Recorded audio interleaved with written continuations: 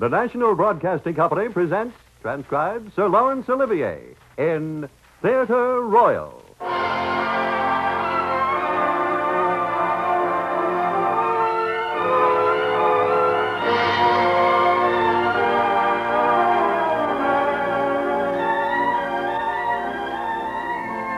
This is Laurence Olivier. I've chosen today a story by one of our favorite modern writers in England, Graham Greene, which has been adapted as a radio play. It is, perhaps a little unexpectedly, and I think delightfully, a comedy. I'm going to play the part of Nicholas Fenwick. And so now let me tell you Graham Greene's story, When Greek Meets Greek.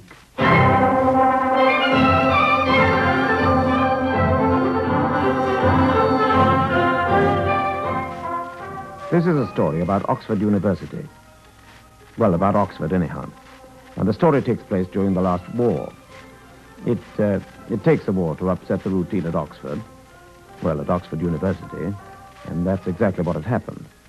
In fact, such a thing could never have happened at Oxford except in wartime. After all, the university's been there a long time. Even New College, which was new in 1379. As you probably know, 19 colleges go to make up Oxford University. There's Balliol, Brasenose, Hartford and Magdalen, Lincoln and Queens, Jesus and Oriel, and, 19 of them. But one college that's never been at Oxford is St. Ambrose's. At least, there was never a St. Ambrose College at Oxford until the last war. Ah, that'll be Prisket. Let him in, my dear, will you? All right, Uncle Nick. We trust that the enclosed syllabus... How the devil you spell syllabus? S-Y-L-A... Looks funny somewhere. Oh, hello, Prisket. Come in. How's the college doing? St. Ambrose's, splendid. Getting out the syllabuses at this very moment. Come into the common room, and you shall know all. Put your hat and coat on the sewing machine there. Rather cluttered up, I'm afraid. One of these days we must build, Prisket, plan and build a St. Ambrose's worthy of our ideals. That's right. I brought you some more of my pills. Invaluable, Prisket. If only you'd taken a degree, the Society of Apothecaries would have been enough. Enough for what? I would have appointed you resident medical officer of St. Ambrose's. Oh, well, I am a chemist. I won't do, Prisket. It'd look bad on the syllabus. Oh. Could we be introduced, Uncle?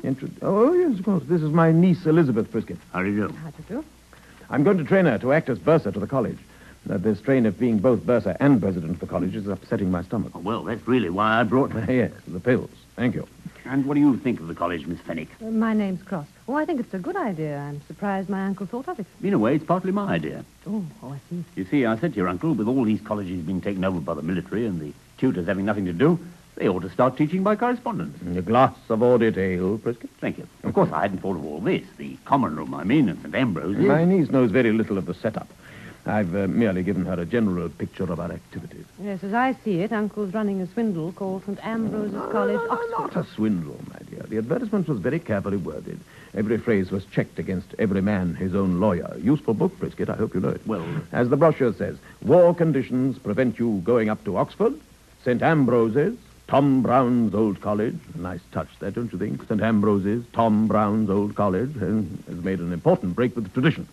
For the period of the war only, it will be possible to receive tuition by post wherever you may be, whether defending the empire on the cold rocks of Iceland or on the burning sands of Libya, in the main street of an American town or a cottage in Devonshire. No, you've overdone it, Uncle. You always do. That hasn't got a cultured ring. It won't catch anybody but saps. My dear, there are plenty of saps. Oh, go on. Well, I'll skip that bit. Degree diplomas will be granted at the end of 3 terms instead of the usual 3 years. That gives a quick turnover. One can't wait for money these days. Gain a real Oxford education at Tom Brown's old college. For full particulars of tuition fees, battels, etc., write to the bursar. But do you mean to say the university can't stop that? Anybody can start a college anywhere. I'd never said it was part of the university. But battles, they mean board and lodging. In this case, it's quite a nominal fee to keep your name in perpetuity on the books of the old firm. I mean the old college. And the postal tuition? Prisket here is science tutor. I take history and the classics. I thought that you, my dear, might tackle economics. I don't know anything about them. Well, of course, neither will our undergraduates. As a matter of fact, I'd already thought of keeping the examinations on the simple side, within the capacity of the tutors. There's an excellent public library here, you know. And another thing, the fees are returnable if the diploma degree is not granted. You mean... Oh, nobody will ever fail. And you've actually started? You mean you're beginning to get results? Well, of course. I waited until I could see the distinct possibility of at least 600 a year for the three of us before I wired you, my dear. And today, beyond all my expectations, I have received a letter from Lord Driver.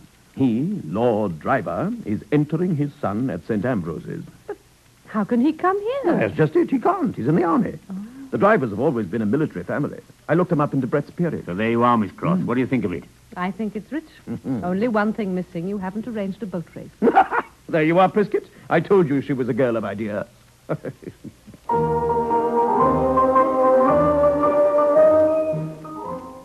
And now the scene shifts to London, where a figure of obvious, almost painfully obvious gentility is busily spreading spent tea leaves round the roots of a spotted aspidistra in a rented sitting room off the Marylebone Road.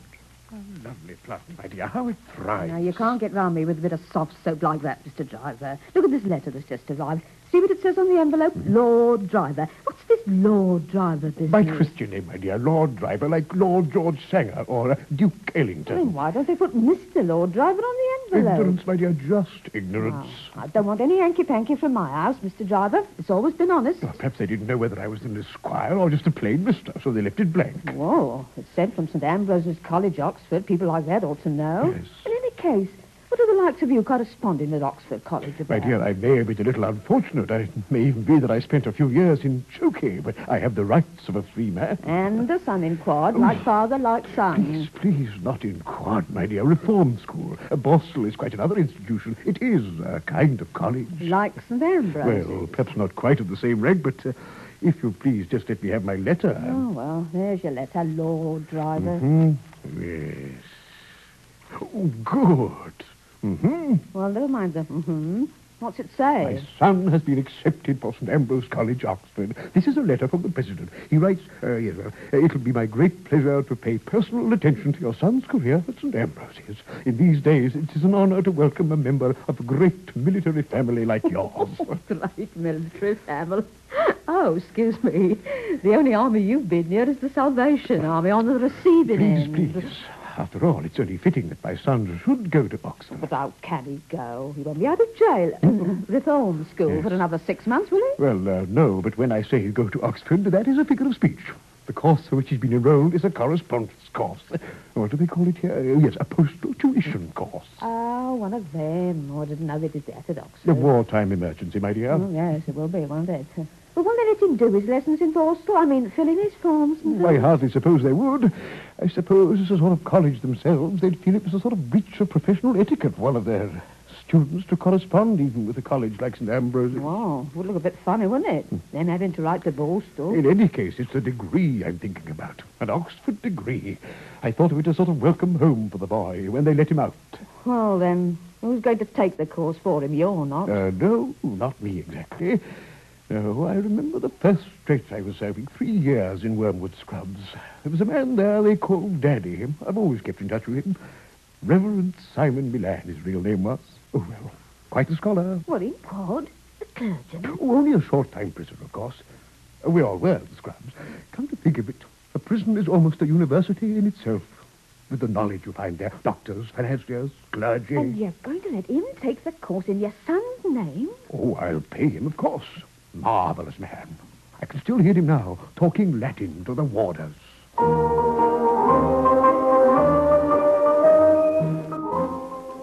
And so, yet another illustrious name was entered in perpetuity on the books of the old firm, St. Ambrose's College, Oxford.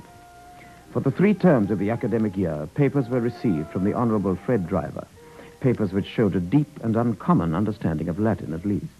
I've been thinking, as this is my 3rd term here, it's about time I had a rise. Now, my dear I Elizabeth, should like another £3 a week. We are such stuff as dreams are made on. What? Yes, surrounded by sleep. And these, our cloud-capped towers... You're misquoting. Vanished into air. Into thin air. You've been correcting the English papers. Unless you allow me to think rapidly and deeply, there won't be any more examination papers. Oh, trouble? I've always been a Republican at heart. I don't see why we want a hereditary peerage. Now, this man, Lord Driver, why should a mere accident of birth... You mean he won't pay his fees? No, not that. A man like that expects credit. He's right that he should have credit. But he's written to say that he's coming down tomorrow to see his boy's college. fat-headed, sentimental old fool. Well, this is it. I knew you'd be in trouble sooner or later. That's the sort of damn fool, comfortless thing a girl would say. Why, it just needs brains, in fact. It's quite simple as soon as you begin to think. Glad you find it so. Well, of course. I'll meet him at the station with a taxi and take him to one of the real colleges, say Balliol. Lead him straight through into the inner quad, and there you'll be, just looking as if you'd come out of the master's lodging. No, it won't work. How do you mean it won't work? Well, Of course it'll work. No, he'd know it was Balliol. Nonsense.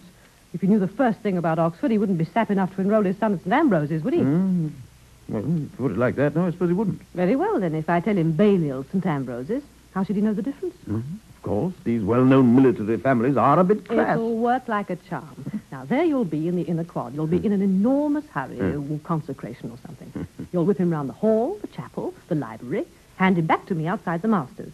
Nobody will be there to make any trouble. They'll just think you're a couple of sightseers. Then I'll take him out to lunch, because you're far too busy, and see him back onto his train. It's simple. You know, Elizabeth, sometimes I think you're a terrible girl. Terrible. Is there nothing you wouldn't think of? Well, I wouldn't have thought up St. Ambrose's in the first place, probably. Oh. Anyhow, now we've got it on our hands, we've got to make the old place look good. Well, it couldn't possibly look better than Balliol, could it? No. Come to mention it, my dear, it couldn't. In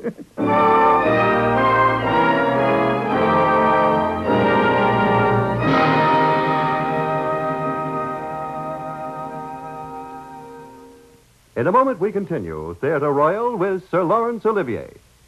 There's more fine dramatic listening in store tonight when husband and wife team Frederick March and Florence Eldridge interpret the leading roles of Arthur Miller's prize-winning Death of a Salesman. That's on NBC Star Playhouse. And a new dramatic feature, Inheritance, presents the story of Oliver Pollock, an American businessman who played a significant but little-known part in the American Revolution. Hear this entry in the regular Sunday night series presented in cooperation with the American Legion, a feature designed to highlight turning points in American history and the freedom that is our heritage. That's Inheritance, tonight. Meet the Press then comes to you with the evening's prominent guest, Eleanor Roosevelt, who answers the barrage of questions fired by a panel of top newspaper reporters. Lawrence Spivak is moderator. All ahead tonight on NBC. And now is as good a time as any to note the Monday through Friday regular listening treats.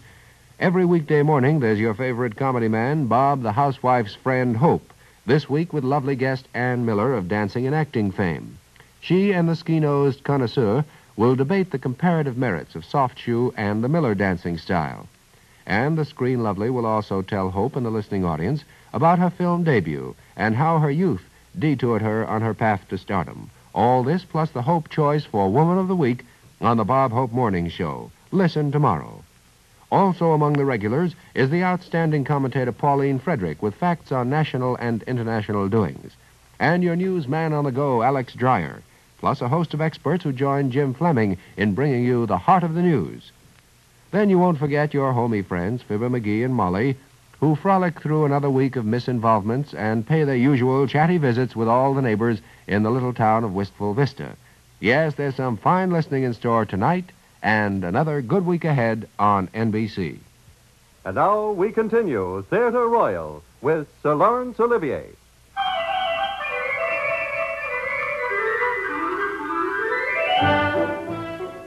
The next day, Elizabeth met Lord Driver at the station and brought him into the town by taxi.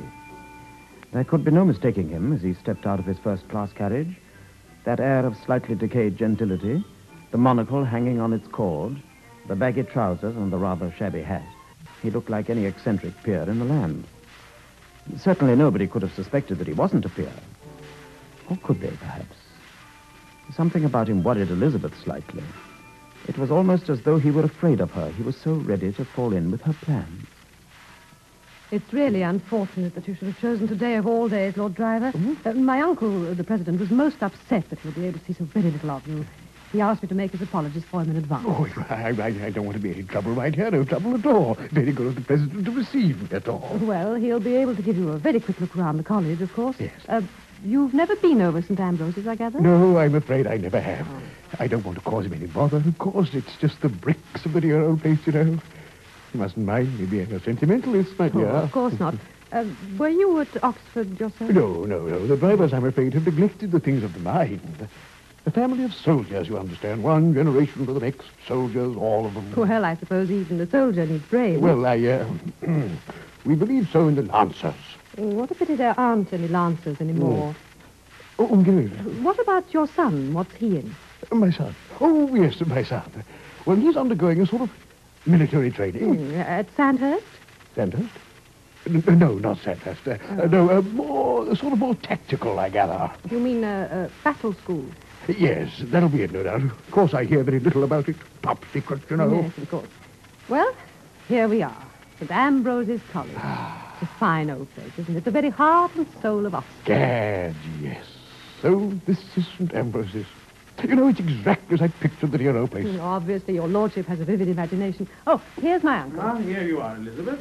This is our distinguished guest. Yes, Uncle Nick. This is Lord Driver, Dr. Nicholas Penn. Delighted to meet you, my lord. A great honor, sir. Mr. President, how do you do? Well, Uncle, if you'll excuse me, I'm sure you'll have a great deal to show Lord Driver. I'll be back to take him for lunch in half an hour. Thank you, my dear. Don't be any later than half an hour. That's a good girl. Charming girls, how your niece? I'm glad to hear you say that, my lord. She's very home-loving. Yes. Yes, far more to her than most modern girls, I think. Our famous elms, my lord. St. Ambrose's rooks. Cooks? No. Rooks. In the elms, over there. Yes, rooks in the elms. Yes. Those wonderful elm trees. One of our great modern poets wrote about them, St. Ambrose elms, oh, St. Ambrose elms. And he went on to mention St. Ambrose rooks, calling in wind and rain. Pretty, very pretty. It's nicely turned, I think. Turned? Mm-hmm. Oh, the poem you mean, yeah. I was talking about your niece. Oh, my niece. Yes, indeed. This way to the hall, my lord, up these steps. So often trodden, you know, by Tom Brown. Tom Brown? Who was he, the poet? No. The great Tom Brown, one of Rugby's famous sons. Tom Brown's school days, remember? Yes. Yes, she'll make a fine wife and mother. Young men are beginning to realize that the flighty ones are not what they want for a lifetime, Dr. Finnick. True, my lord. Whoever wins her can feel proud. She'll make a fine hostess. You can take my word for that. I've no cause to doubt it, sir. I and my son have talked very seriously about marriage. He takes rather an old-fashioned view. He'll make a good husband, believe me. I might have deduced as much from his examination papers. Our founder, sir. No, the portrait there on the wall. Some of our guests have done me the honor to notice a slight resemblance between us, allowing, of course, for the wig. Yes, allowing for the wig, perhaps. Yes, I could see it myself. No relationship, of course. Oh, no relationship. Just, we say, a happy coincidence. And the great poet Swinburne. Swinburne. Yes, indeed. We sent him down. You mean expelled him? From St. Ambrose? Good. Bad morals. I'm glad to hear you're strict about those, sir. Your son is in safe hands at St. Ambrose's, my lord. In safe hands. It makes me very happy, yes. Fine brushwork, that. Very fine. Now, religion. I believe in religion. Basis of the family. Backbone of the nation. My own sentiments, my lord, with which I'm glad to say my niece cordially agrees. Excellent. You know, our young people ought to meet Dr. Pennick. It's a perfectly splendid idea. Yes, indeed, I agree. That's to say, I should have explained, they ought to meet if my son passes his examinations and obtains his degree. Oh, you can set your mind at rest there, my lord. He'll certainly get his degree. I'd almost go so far as to give you my word on that. Well, that's most gratifying. Really very gratifying indeed. He'll be on leave in a week or two. Why shouldn't he take his degree in person? I mean, come here to receive it. My lord, I'm sorry. I deeply sorry. But there'd be certain difficulties. Difficulties? Yeah. Why, isn't it the custom for degrees to be received at the college? Not for postal graduates, my lord. The Vice-Chancellor likes to make a small distinction. But, my Lord Driver, in the case of so distinguished an alumnus, I suggest that I should be deputed to present the degree to your son personally in London. Well, I'd have liked him to see his college, Dr. Oh, Pennick. so he shall in happier days. After all, as you can see for yourself, so much of the college is shut at present. I'd like him to visit it for the first time when its glory is restored. Allow me and my niece to call upon you in London. Well, I'm afraid we're living very quietly. You know, the war, of course. Not serious financial trouble, I hope. Oh, Gabby, no. I'm so glad. And now, after this all too brief glimpse, let us rejoin my dear girl.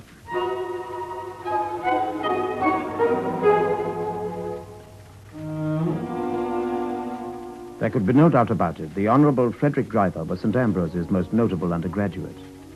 The college had not been fulfilling expectations of late, and the postman was paying only irregular calls at the master's lodging.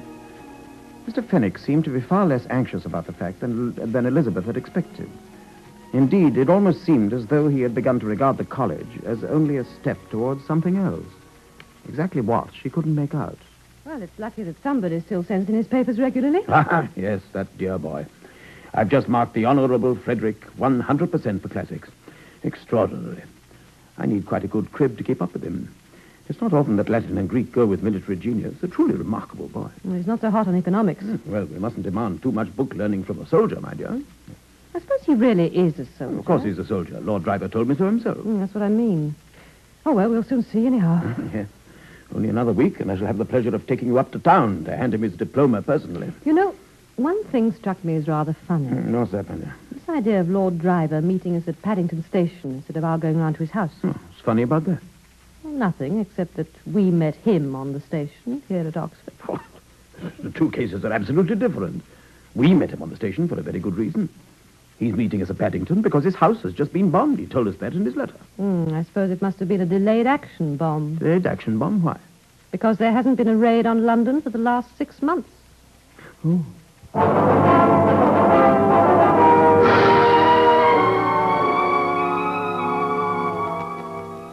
In a moment, we continue with Theatre Royal. How many of us pause at this time before Easter, the season of hope and joy, to dwell upon our blessings bestowed by a divine power? And as we lift our hearts in gratitude, do we wonder what it would be like suddenly to be stricken by a crippling disease or to be crippled by an accident? Many are, including little children. And it is from us, the whole and hearty and humble, that help must come. Let us show by our purchase of Easter seals from the Society for Crippled Children that we do think of our fellow man as our brother, and of helpless children who depend upon us as our own to help. In the true spirit of Easter, let's give a real Easter gift to crippled children, bringing to them the chance for new life and joy. Let's send our contribution now to the Easter Seal Society for Crippled Children. And now we return to Theatre Royal.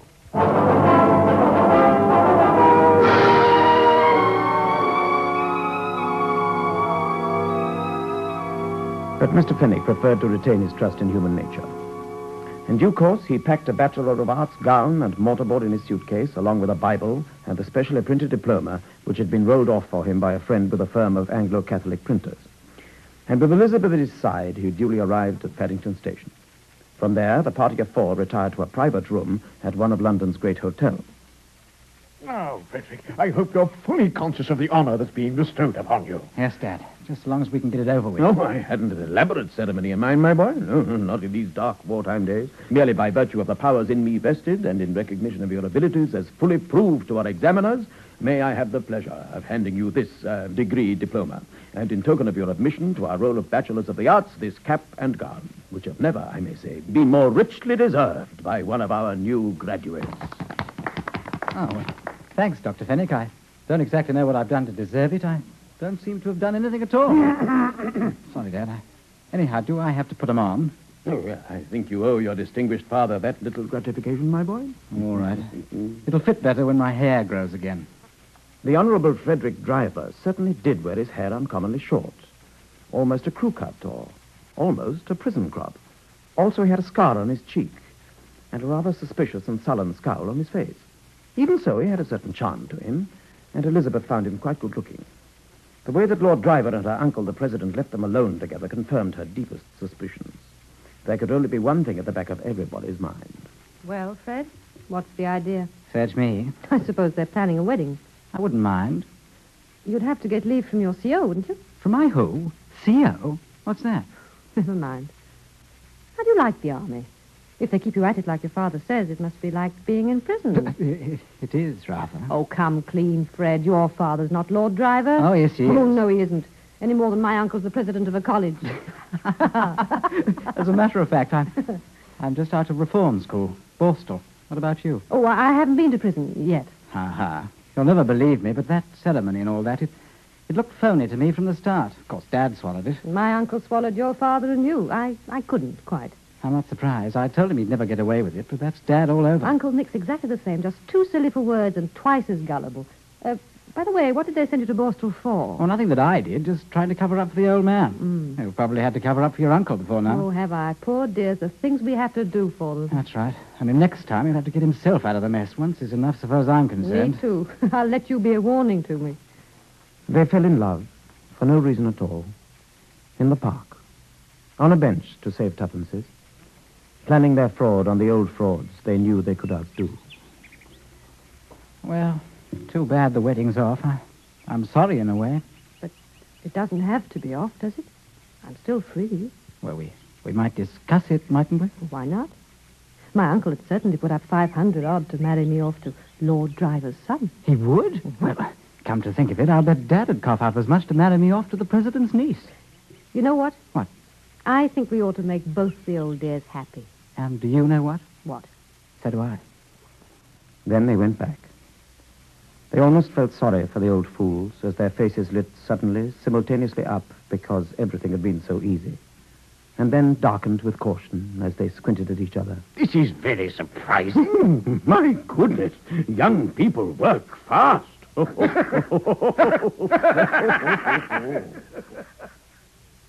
night the two old men planned their settlements, and the two young ones sat happily back in a corner watching the elaborate fencing, with the secret knowledge that the world is always open to the young.